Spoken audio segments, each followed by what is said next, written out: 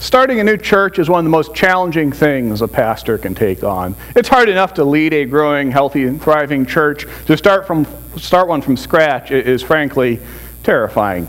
And yet, for some reason, I was invited to go to a new church this gathering, this conference for people who want to start new churches, even though I find the topic terrifying. And I figured, well, I'll go learn about it. You never know. And so I went, and I found out the various ways you can start a new church. There is the most terrifying way is what's called the parachute drop. Here's $300,000. You've got 3 years. Off you go! Oh my! And then you go start a church. My name's Andy. Well, and I don't even know. I mean, it's hard to know what to do next after that. The not quite as terrifying approach is called the mother-daughter, where you go to a church that is healthy and thriving and doing well, and you take like a Sunday school class and spin that off, go about 20 miles down the road, and you start that. You start something with that. So at least you have people that you know and depend upon. That's mildly less scary, but still challenging.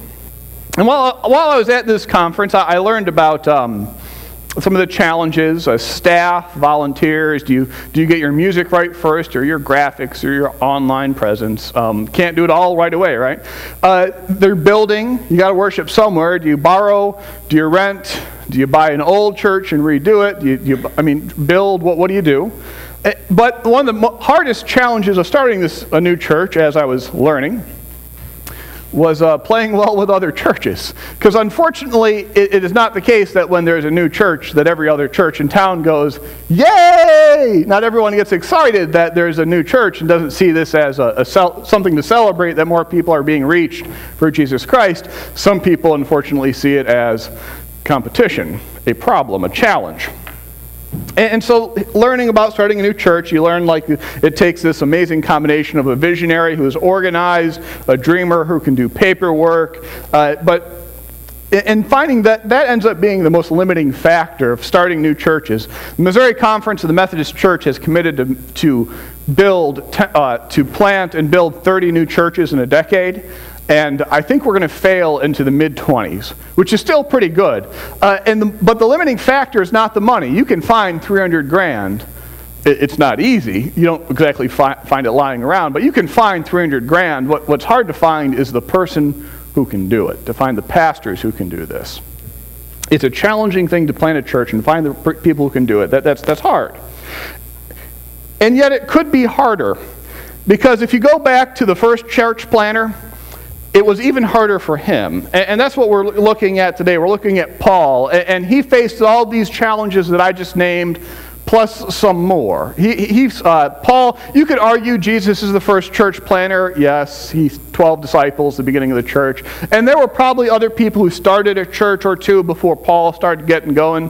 But to really talk about the first person who started churches as a way of life, it's Paul. He's the one who is really the first church planter. We read about his journeys through the book of Acts, and it's the journey of someone going from place to place, spending a year or 2 years at a place, starting a church, and then moving on.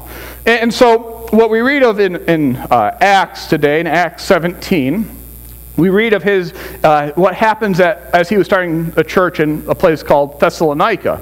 You say it a few times, it'll roll off your tongue, promise. But he goes to Thessalonica, and he doesn't do the parachute drop where he just starts knocking on doors and saying, hey, my name's Paul, let me tell you about Jesus. People tend to respond to that by closing the door, right? But he goes to the place where he knows there are people who know something about the God of Abraham, Isaac, and Jacob. He goes to the synagogue. And he spends 3 Sabbaths there talking about Jesus, that this is the one who, the God of Abraham, Isaac, and Jacob, the God of the Exodus, the God of Israel. He has sent the Messiah. His name is Jesus. Let me tell you about him. And he gathers some folks together, and he starts this church. And it's going well. He's there for months, 3 months, 6 months, 9 months. He's there for a bit. He's not there as long as he usually is at other church starts he does, but he is there for a few months until he runs into a problem. And this is what modern church planners don't usually run into. While he doesn't have other churches that get angry at him. What he has is other synagogues. And so some Jewish folks get angry at him that they're there and they're turning the world upside down, which is a little bit of hyperbole. But they're messing with everything, and now he has to flee for his life. When we get angry at another church, we talk smack about them, even though we shouldn't. When Paul had someone get angry at him, they ran him out of town, and he had to flee for his life, and he went to the next town over, Beroa, and they were so angry about him, they actually followed him over to give him trouble over there, and he had to flee for his life again from a second town. So that's the type of challenge he is facing.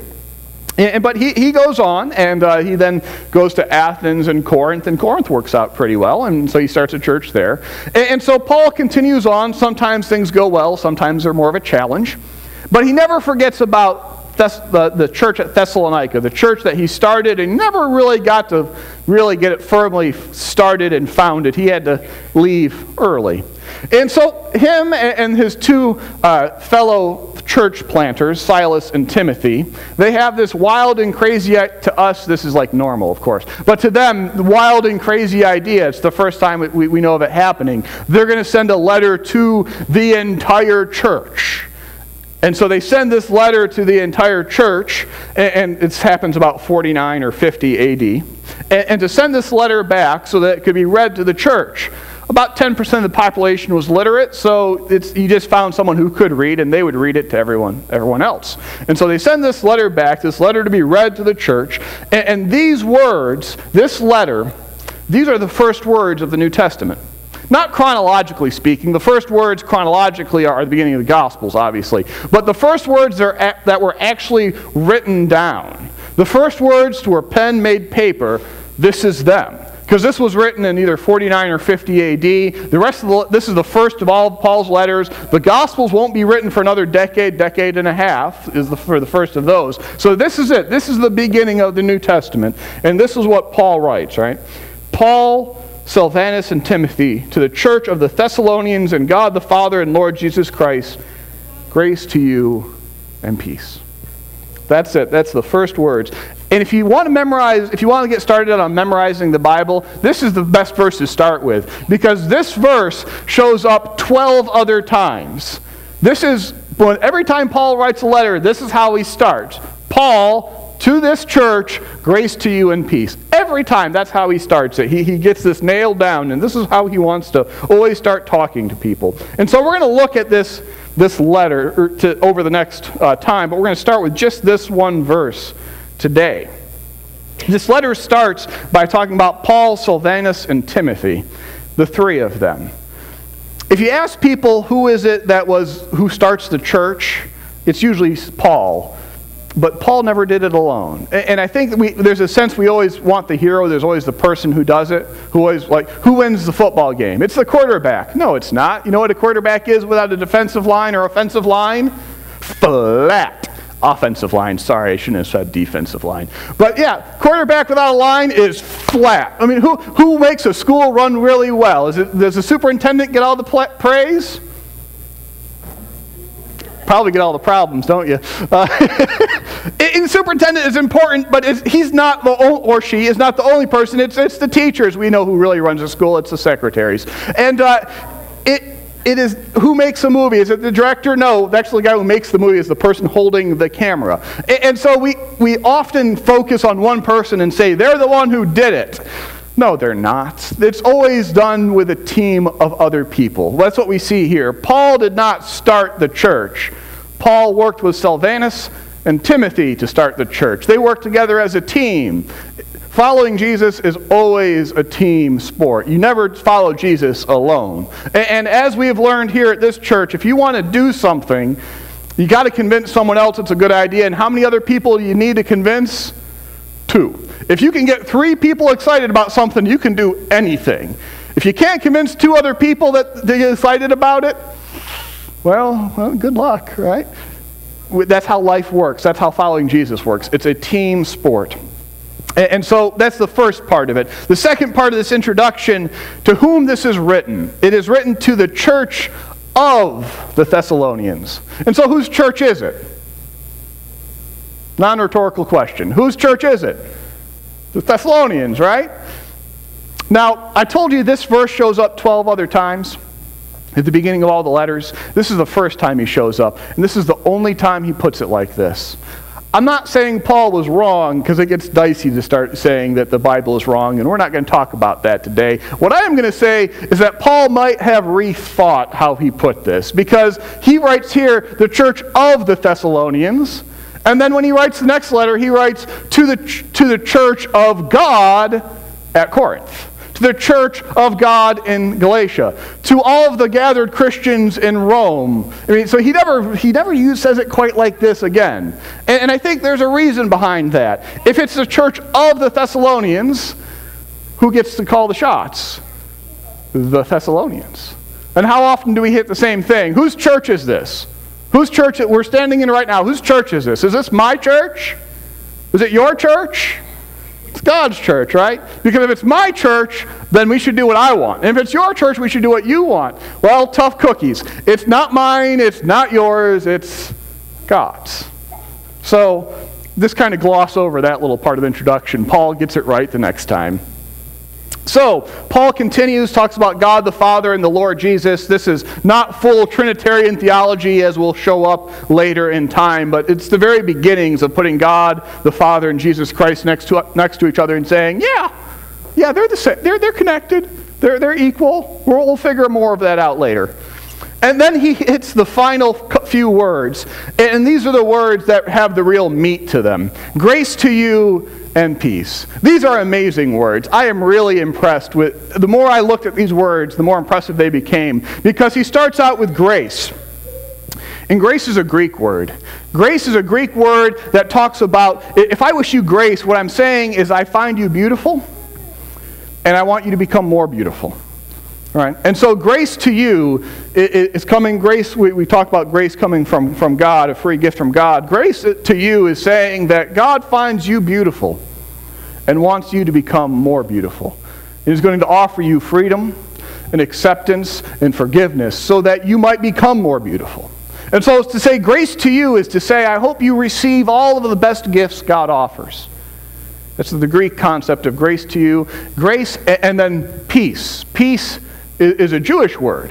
Peace is this Jewish word. It's shalom, is what you may have heard before. And the problem with translating shalom as peace is that it completely whiffs on the deepness of what this is getting at. When I say I'm at peace with someone, that means I'm not slugging them. I'm not actively fighting them, right?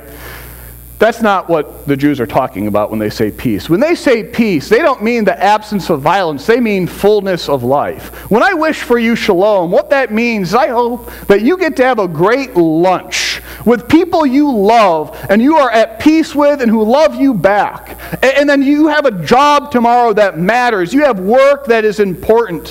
When I say shalom to you, it is not your job, it's your community, it's your family. It is a fullness of life. It is everything you could desire in life. That's what I'm wishing for you. That you understand who your God is and that you are saved and forgiven. And so what Paul is doing here is taking this amazing Greek concept, grace to you. You are beautiful and God wants to make you even more beautiful. And peace, that you should have fullness of life. And he's putting them side by side. And he is using this to address, it's something he's going to address again and again and again. In Romans, Paul talks about God came first to the Jews and then to the Gentiles. In Galatians, Paul will say that in Christ there is neither male nor female, slave nor free, Jew nor Greek. In Corinthians, 2 Corinthians, Paul will say, in 2 Corinthians 5, that we are given a ministry of reconciliation. And who do we need to reconcile? Jew and Greek. In the same way that the foundational sort of split, divide, sin in America that we have been grappling with for centuries and we're still grappling with today. What is it? It's the black-white split, right? We have been dealing with racism in America for centuries and we're not done yet. We're still struggling with it. If you take that, you rewind 2,000 years, in first century, it was not black and white, it was Jew and Gentile. It was the same sort of strife. It always was coming up, and you always kept on thinking, why can't this get solved? Why does it keep on being a problem? This is what Paul was talking about throughout his ministry to all the churches who are always struggling with this Jew and Gentile divide. The very first words he writes to one of the first churches he is founding: grace and peace. Greek and Gentile brought together, the finest of both. Don't try to downplay it. Don't try to pretend it doesn't exist. Don't try to find a third word that's neutral. Greek and Jewish, Gentile and Jew brought together. It's right here in these first words. And the order of the words matters too. Most Bible translations translate it as grace and peace to you. And that kind of, whiffs. Because it's not grace and peace to you. It's grace to you and peace. It is what the logic of that. Once you receive everything God has to offer you, once you receive forgiveness, acceptance, purpose, mission, drive, discipleship, once you accept all of that, grace to you, then peace. It's not grace and peace to you, it is grace to you. Receive everything God wants to offer you, and then you will have the fullness of life that you desire so deeply.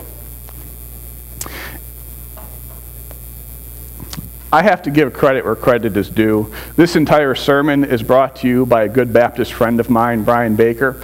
I have always struggled reading Paul. I don't like reading Paul. I'm bad at reading Paul. Give me a good gospel. Give me the Old Testament. Give me Deuteronomy, for God's sake. Paul, I find challenging. And I talked to my friend Brian Baker. And I was looking at this the 1 Thessalonians. I said, Brian, I could preach 2 sermons on this. And he said, Andy, I could preach for 3 months. And so we sat down to compare notes. And you know what? There is 3 months worth of preaching on 1 Thessalonians. I'm not going to do it to you. I promise. So we'll do like a couple weeks. We won't do it. But my friend Brian, he pointed at this first verse and he said, there is real meat here. Just those words, grace to you and peace. You could preach on that forever. That is there anything finer that you could offer someone? Is there anything better you could wish to someone? Grace to you. May you receive everything God wants for you, and may that fill up your life. Grace to you and peace. That one, we'll cover the rest of the book faster, I promise. But just that one verse, it's amazing. You may have noticed I always sign letters, peace, or emails, peace, and then put my initials. This is what I'm going to say from now on. Grace to you and peace. Everything that Paul talks about next is rooted in this. A final note about grace and peace. Remember how rough that community was treating them? Like, could you imagine living in a town that runs your pastor out? I mean, I'm not talking about churches running their pastor out, which does happen. I'm talking about, can you imagine living somewhere where the town runs your pastor out? That is not a place where everything is going hunky-dory. That's not like everything is a wonderful place to live. That's a challenge. And yet, even to this situation, Paul writes to you, you're having a rough go, and I know how rough it is because they ran me out. To you, grace and peace. The grace and peace we receive is not due to how great our life is going around us. It is due to how much we receive what God has to offer.